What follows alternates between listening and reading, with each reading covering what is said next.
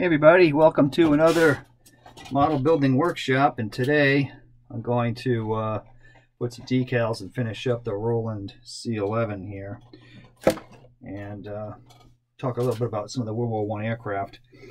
So here's the Roland, which I opted for the purple and green camo that I thought was so fascinating. I've got that on this old Albatross that I built a number of years ago, which is still here. And I thought that was kind of a fun color scheme. So this one I'm going to add some decals to. This turned out to be a really nice model. There really weren't any problems building this one. Went together very nicely.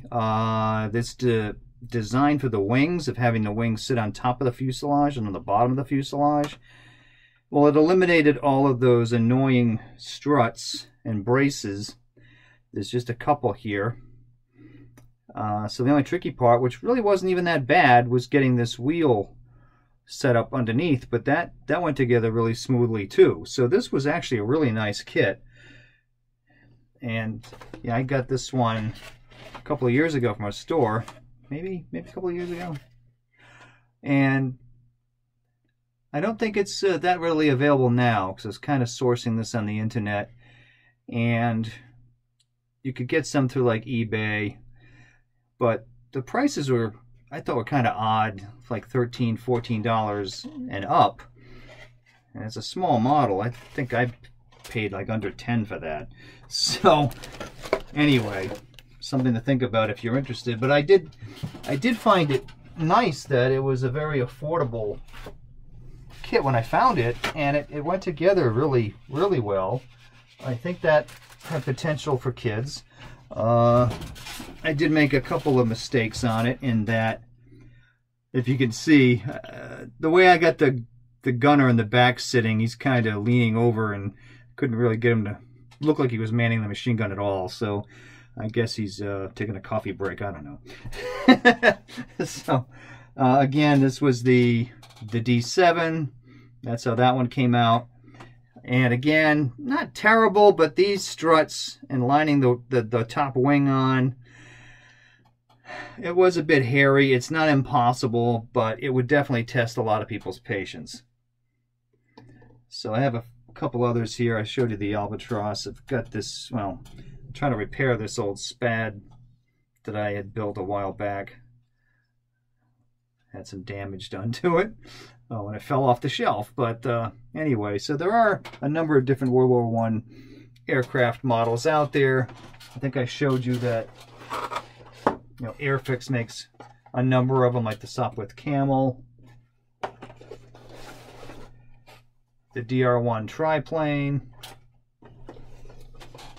and without making everything else fall down.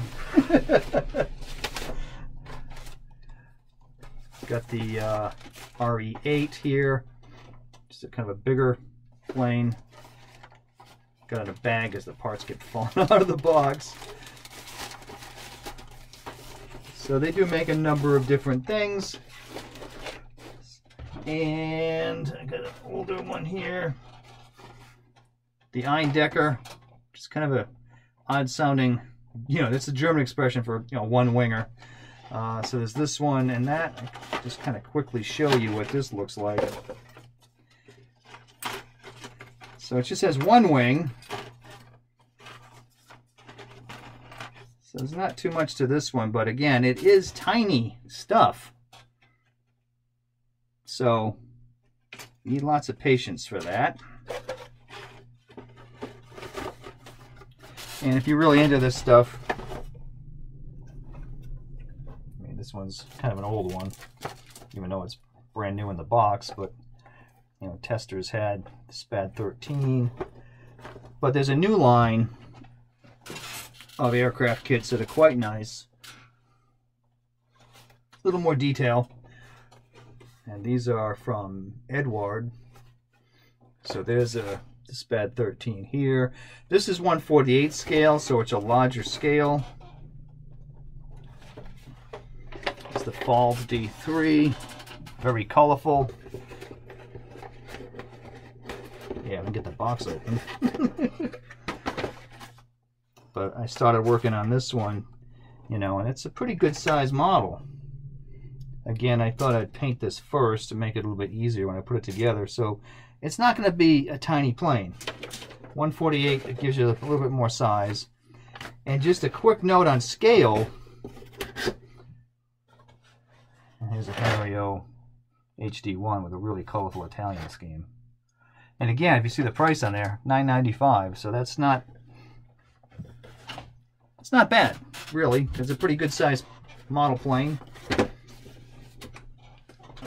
Decent price. I'll get this stuff out of the way. But with scale,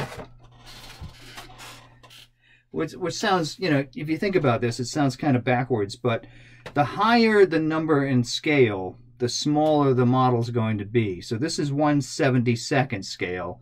So it means it's 72 times smaller than the original.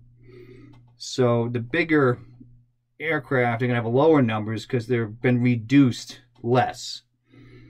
Okay, so like 1/24 would be 24 times smaller than the original. This is 72, and they go even smaller down to like 1/144th scale, which is going to be pretty tiny because it's 144 times smaller than the original life-size object. All right, so I'm going to try to put a couple of decals on. I'm hoping these are going to be good. This was a fairly new kit, so let's hope. So I'm just going to put a couple of things on here and kind of get started.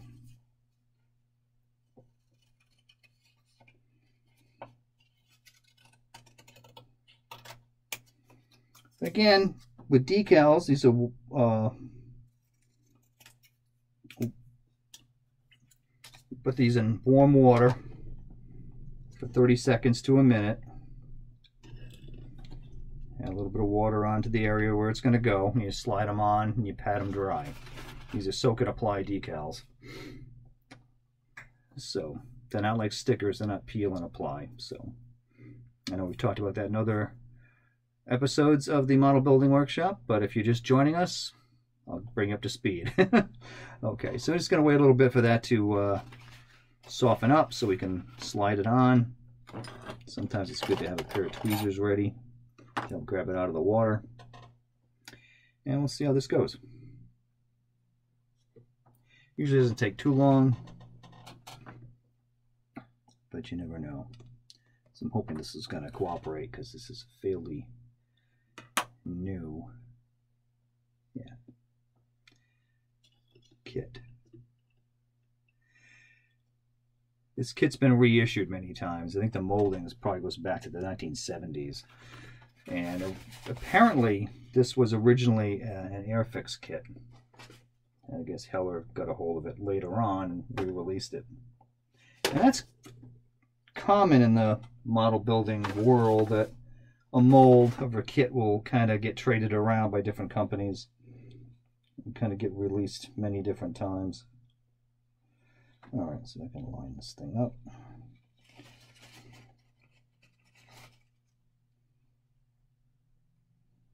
Try to line it up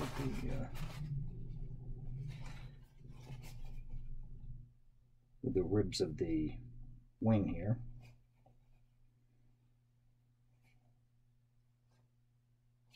So that's not crooked. Yeah, of course it's crooked. Let's try to move that a little bit. Let's see if I can alter that a little bit.